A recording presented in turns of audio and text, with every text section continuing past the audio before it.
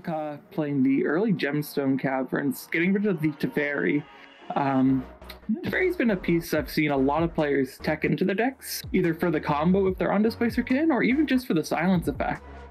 I'm always looking at it and going, I would love to keep a Teferi in a matchup like this. I think it's something that definitely could be very effective. But it's going to be Jamaica Dude kicking things off. I will be curious to see, too, if there is a turn 0 play off of this gemstone. Could see maybe a tutor at the end step. That would be real high value. This is pre-turn 1 for Ka0s here. I mean, it's definitely possible. The VT coming through here. That's really nice as well, off the back of that Gemstone Caverns. What would you get here, do you think? I would simply pop off if Ka0s played a Dash Ragavan and hit Jamaican Dude. It's not the sensible choice, it's the spicy choice. But I think it's most likely going to be a Mana Rock, unless they already have a ton. The Lavinia, though. Okay. I think that's really good here. Ooh, I like it as well, especially since the RogSi player tutored up something free mana or something dirty. I think we'll be tucked in for a nice long game here. I don't blackout from Ka0s here, hopefully for not too long. Looks like the back. Okay, thank God. So I'll be curious to see how the board develops and how people choose to play around these pieces. Just a land go for Rielle. That's always a scary thing to do. Like sometimes you're looking at it like, oh, land go is not horrendous, but against decks like these, in this position, because you're up against some very fast decks, I don't think you can really afford to. I think in most places you can't afford to really land go, but especially not here. I imagine they had something in hand to cast that was just turned off completely by the Lavinia. Oh, that's true. Yeah. Okay. That's me being silly. I completely forget. No, it happens. It happens to everyone. Magic is hard sometimes. Magic is. And Magic's going to be even harder for some of these players having to deal with this Drannith Magistrate coming down. I don't think this is so well timed from Forkon. And it does look like the Drannith is accompanied by what I believe to be a Wishclaw Talisman. We do see the Talisman come down for Ka0s, followed up by the Mystical Tutor for Rielle. Firestorm coming through here. You know, I mean, it's something I've seen actually recently with the Legacy deck, which utilizes Containment Construct. It's a really spicy card. I'm in love with it. And I think with Rielle, it makes sense as well, right? Yeah, it definitely does. Curious to see when it comes down or what will happen there. Yeah. The timing of that will be important. The Ristic coming down is very nice for Jamaican Dude. I think especially in the situation where you got slowed down quite significantly by this Lavinia, it's a very nice pickup to have. Dress Down coming down will turn off the Lavinia and the Drannith, let you play your commander, and then be sacrificed before the RogSi turn. So this is exactly what the Rielle player needed here to get out from under all these pieces and not just give the game to another player. And I think this deck probably relies on Rielle to really be able to hold a candle to the other decks at the table. So I think it mostly hurts them more than anything. Sure, Tymna Kraum decks certainly wouldn't mind playing Tymna or Kraum. But when you've got the Rielle deck, you really need every drop of power you can get. Otherwise, I think this pod is certainly going to outpace you. So now that Rielle is coming down and players are getting more of their pieces online, who are you favoring right now? I mean, I'm always favoring the Tymna Kraum player with the tutor on board. I think that's always something to keep in mind, as this deck can be very explosive. Just Down put in a lot of work there, let some things slip through, but no one's been able to capitalize it fully just yet. The game goes on.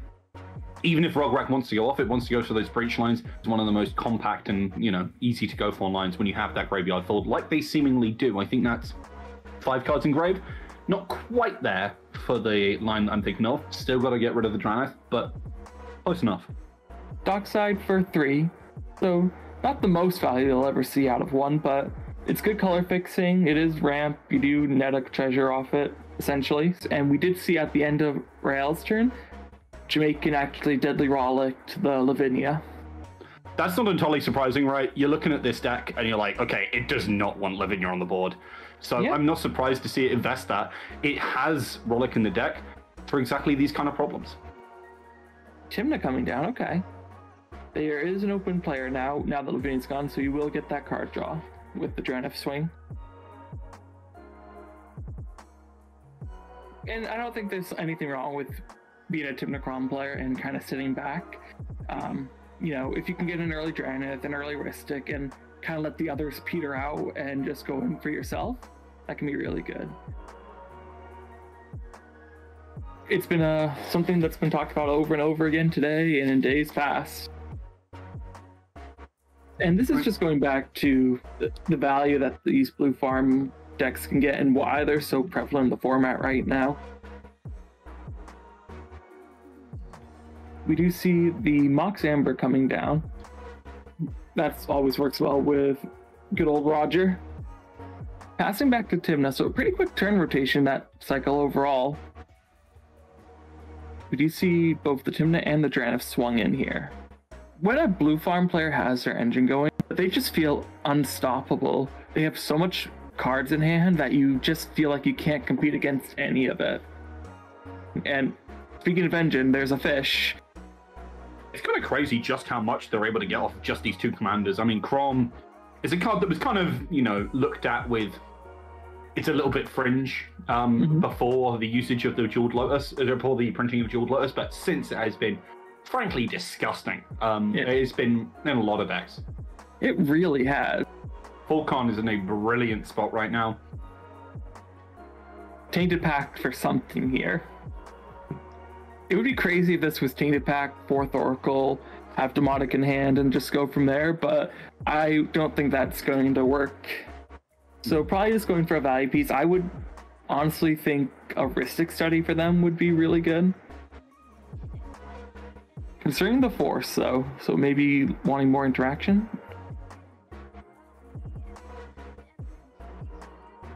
Genuinely evaluating the Lotus Pearl. Might just be for some mana. Ooh, the Oracle, okay. I think this is an interesting one. I don't know if their list is on Praetor's Grasp, but I've not taken a gander just yet. If so, they might want to keep it, especially with the breach lines still kind of cut off by that Dranith. It's a weird situation to find yourself in. Yeah, it's like, it's a hard situation to say no to. And, you know, Thassa is probably your main win con. Unfortunately, it's not the best card for you right now. You do say let it go, and you do start with the March of Swirling Mist, so yeah, removal's good, even if it's only temporary. Getting rid of the Dranith, letting yourself play one of your commanders could be really strong here. I think it's absolutely the right call. And this is a very small one. You're only exiling a couple of cards, but very impactful ones, especially in Lethal Oracle. It's something you kind of like, oh, well, that's unfortunate. It happens. If the list is on Praetor's Grasp, it's not the end of the world. Yeah. There are other ways. You could always theoretically brain freeze your opponents out, even if you're not on the grass. We do see the Oppo come down. Looks like Rielle is fetching in response. So at least they're not going to be turned off completely from that. Important thing to note is the colors of these decks. Rielle is not in black, and therefore has access to the least amount of tutors. I would be very shocked if you're ever blowing that one up. That's true. And Rielle too, you're very more likely just to draw the card that you need anyway. And we have already seen the Mystical Tutor come out. Looks like we do see the land coming out from the Opposition Agent.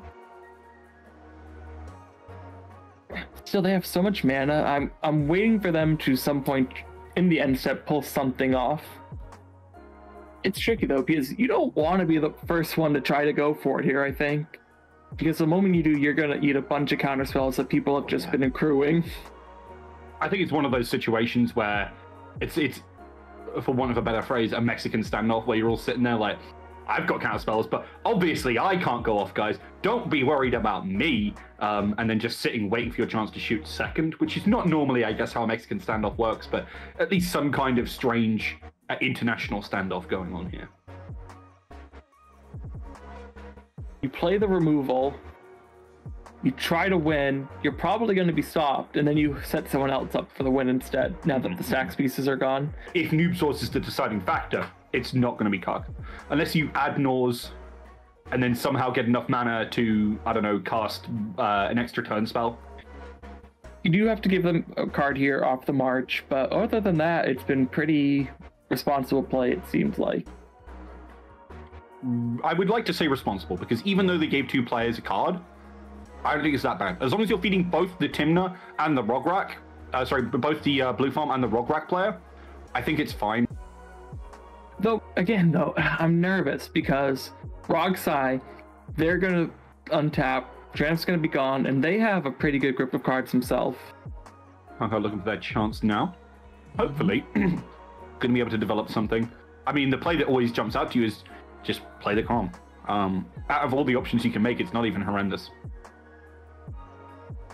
Delayed Boss Fireball, just cast. That's going to kill off the Timnas and the Rog and the Dockside and the Ragaman. Yeah, that's not bad. I mean, no. Maybe I can't remember if it does 5 mad damage or not when it's foretold. I only need to steal 4 anyway. Sorry, Crumb's a 4 power. Yeah. Yeah, I mean, maybe you foretold this, but it kind of the cost goes up way too much. Actually, I think I'm wrong on that. Yeah, I'm wrong on that. Yeah. The good thing about Delayed Blast Fireball is it doesn't care how you cast it from exile. So long as you cast it for exile, you get the additional damage. Seeing the Crom is sticking around, they would thought that there was more damage too. Yeah, Prosper loves Delayed Blast Fireball for that reason. You flip it off the top, and it's a free mana, 5 damage, wipe your opponent's board. I really like this as well because it means the Oppo is still going to be alive, even with that board wipe. This is actually really good. Ocean Thief in the Rielle's end step. Poor Kaka did so much to fight for that commander to come down, only to have the Ocean Thief fall right after. Looks like we are on RogSi's turn. Oh. Defense grid. This Rograk deck is looking hella scary, man. But Snap coming down. Snap probably targeting the Ocean Thief. Maybe, or it might be the Oppo, depending on if Forcon's trying to go for it here. Can't have enough mana to go for it, I feel. Well, on their turn. Sure. But, I mean, I'm a real buddy. Do you think you're going to get through to your turn? A lot of thought happening here. Probably a lot of conversation on the table. Looks like the Oppo is moving up. Looks like they are. Looks like it is going back to hand. Yep, there it goes. So now there's just that standoff again. The Wish Claw and the opposition agent. A tale as old as time. Defense grid back on the stack. Looks like Jamaican is passing priority. Priority to Forcon. I mean, Kaka only has 1 mana, right? There's a reason why you kept up that mana. It's because you have interaction. Or you're bluffing that you have interaction. And I think Kaka's like either umming and ahhing or going, I have to look like I'm umming and ahhing. Intuition, okay. I would assume then that there is some counter magic for the opposition agent. The stack is wild, I love it. Interaction that's coming. It's going to move into Forcon's turn. And finally, unless they recast this Oppo agent, which they do, I was going to say, that's yeah, okay. So his intuition is really good for that, right? Because not only is his intuition threatening, it basically says to Jamaican dude, hey, recast this Oppo agent or lose. This sort of intuition, though, is really nice with Jamaican dude. In fact, to the point where it might be enough to set them off going off anyway. Yeah, but I imagine Forcon knew this was going to happen and has something in hand to fight through it. So now there's a counter war, and if you're the Rielle or Kaka, you're sitting there like, how do I interact? What am I supposed to do here? What makes it so none of these people win the game right now? Yeah. And on top of this, there is still a defense grid just sitting there on the stack. And if my memory serves me correctly, if this intuition resolves, don't all 3 just go under opposition agent? Yep. You get to get 3 cards from Forcon's deck. I don't see how that could not be a win. Has to be right now. We do see the fetch in response now that the Oppo is on the stack, getting the underground seed. So there it is. So it looks like, I'm curious to see what the targets are.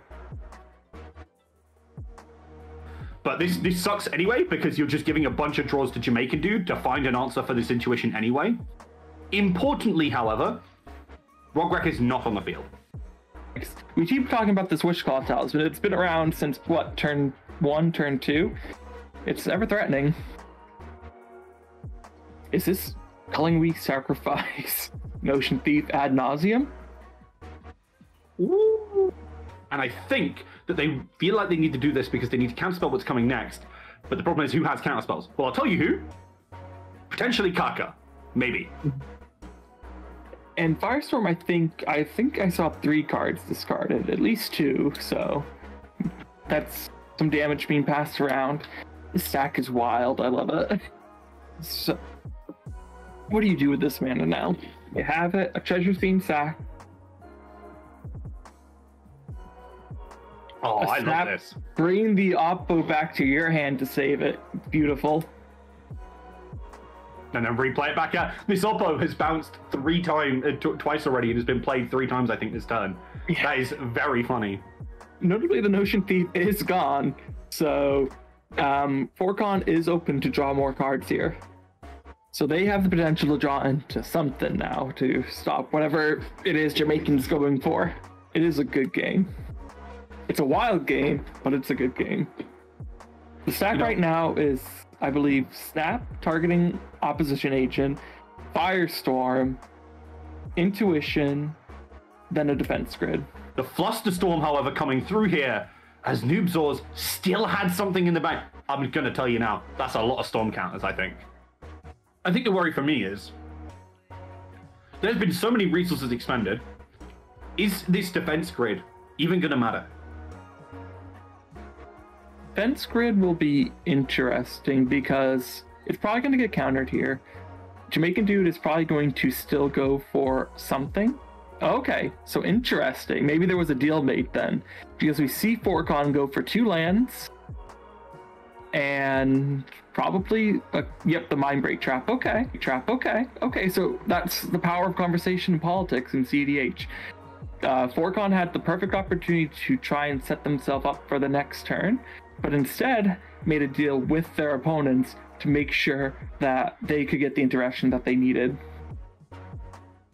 Has to be fun. I would try to fight the defense grid, if for nothing else, that Mindbreak or Mystic is still drawing Forcon a bunch of cards. So try to get that down now, and looks like they are going to do that with the Swan Song.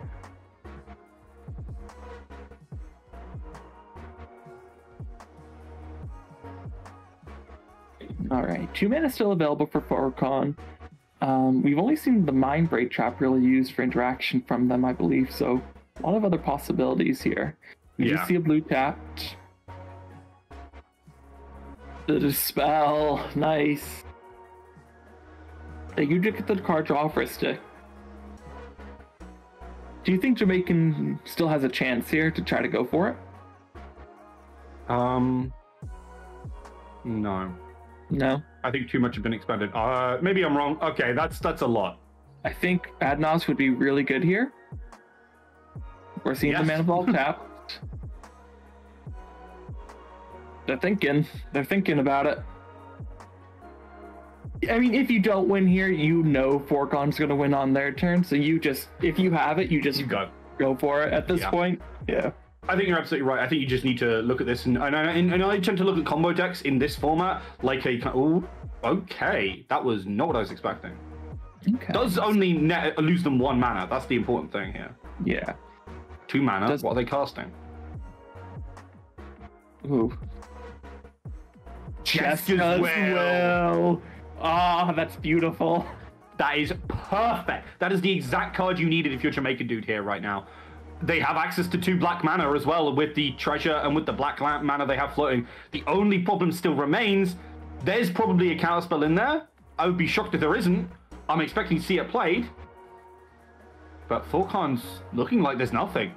Holy mo, they might have just done it. Jamaican Dude might have just blown this game open. I will say though, Kaka is menacingly holding that hand. Yeah.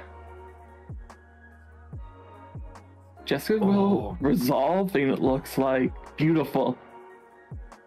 That is perfect for Jamaican Dude here. My question now remains, how much do they have in hand? How much are they relying off of these top 3 cards? Very true. Let's see. Land, it looks like.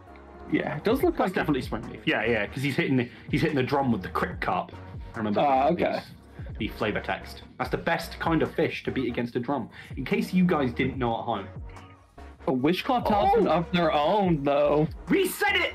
It just was the wrong one. Underworld Breach. Jessica's Will again. Orcon's just like waving his hands. What can I do here? I don't have it, guys. Petals cracked, so 3. But still net positive. So Net it's positive, tricky. then snap, potentially? The problems. Unfortunately for Ka0s, it also means he's probably not going to win the game. It could be an Adnors. I guess it's only for 21, maybe not. Imperial Seal for Jeweled Lotus. Jessica's Will. The Jeweled Lotus. Or not Jeweled Lotus, LED. Blindside Diamond. The RogSi coming out first, and I think that really belies the fact that there's going to need to be some colored mana here. I'm interesting to see that that's what they lead with first, but like you were highlighting, get the color fixing if they need it and go from there. Looks like now we have the Imperial Seal coming up to follow it. I would say you probably go for... Honestly, I wouldn't hate the Brain Freeze. Jessica's Will is being put on the stack, and the number of cards in Orcon's hand has only gotten larger. Work with. Orcon's getting frustrated. Yeah. And it's hard. You don't see any of the cards in all those cards that you've drawn. It's a bad beat sometimes.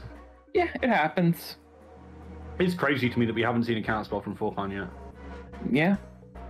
We've seen, I think, honestly, the Mindbreak Trap and the Dispel are the only 2 counterspells that I can recall seeing. And one of those is tutored for. The silent... Kaka! No, Buddy! I think Ka0s was in the right. I think Ka0s... Yeah, that's a positive. Yeah. I can't believe you held it this long! You madman! Oh, that's crazy. I love that. This is a great game. Brain free. Oh, no, wait. You're trying to go off on top of this? You just need to fill your bin for the counter spell to get enough mana for the counter spell, right? Chain of Vapor. Chain of Vapor targeting... Underworld Breach, probably. That's fine, though. No, it's not. Not if Because you're the silence is going to resolve. Yeah. Oh my lord. Just needs to cast one spell. Any spell from their hand. If there's an instant spell here, there's enough to cast that Swan Song from the bin. Yeah, but do they have it? That's the real question. You know what? I would absolutely pop off if one of the cards in the bin was in the hand was Adnors, but it wasn't worth casting. They're going to Adnors for 0, put a card in the graveyard. That's a very hypothetical. We ad nauseum all along. You were right. You called it. I mean, you draw a little bit for fun, right? Probably you at least go for something, but yeah. The Fierce Guardianship is the top card. That's very good. And a Mindbreak Trap. Okay, I think you stop there, though. That's a lot of life. Yeah, you don't be greedy with it. Okay. I mean, this is a deck designed to add Gnaw as well, so it's not like you're at any real risk. Okay, well, this is GG. Because even if there weren't enough cards in the graveyard, you got the Fierce. Mm-hmm. The Fierce is still here. That's not a problem. In fact, I think you do Fierce. Even so, magnificent play, honestly, from Jamaican Dude to kind of bring this one through.